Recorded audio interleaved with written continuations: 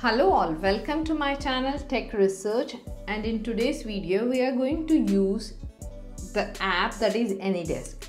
Many a times we just stuck around with some computer problem, some help, and we need some technician or friend to solve it out and we're just not sure how we can do it. Then this is the great app that is AnyDesk, which will be helpful for you to give a remote access to your friends or colleagues or technician, whomever you want to solve the problem. So let's go and see how it works. So go to your internet browser and write AnyDesk and just open it and download for Mac OS.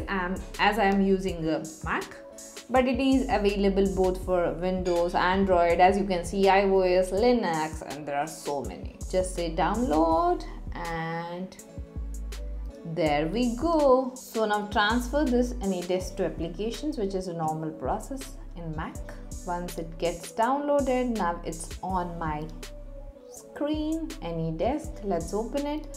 First time you have to give the permissions, say open, and now this is my ID.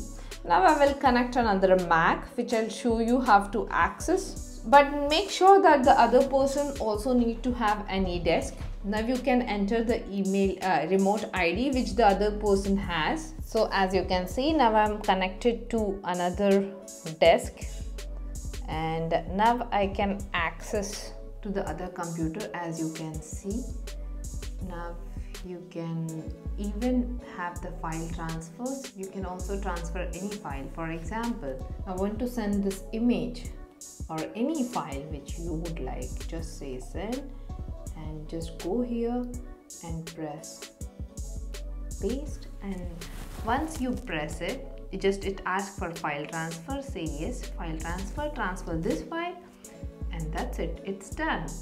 Now you can see there's this image. We can access it from the other computer, other MacBook.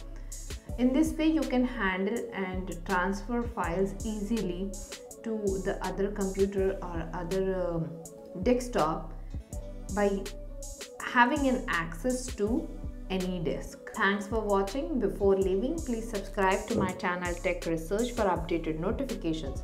See you in next video. Till then, take care. Goodbye.